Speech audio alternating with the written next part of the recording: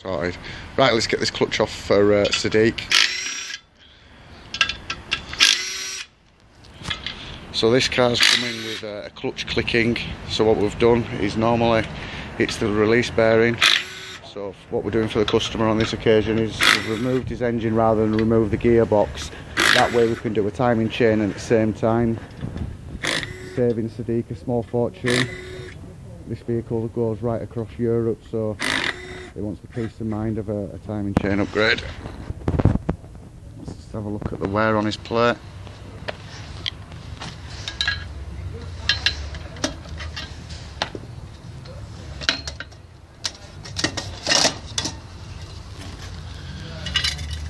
Extremely warm, on the verges of slipping, so we've been able to save his customer a small fortune and do a timing chain upgrade for him.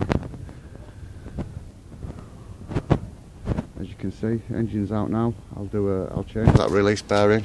They commonly go faulty, so that's what's faulty and clicking. Right, so we'll get the engine on a stand now and do a timing chain upgrade.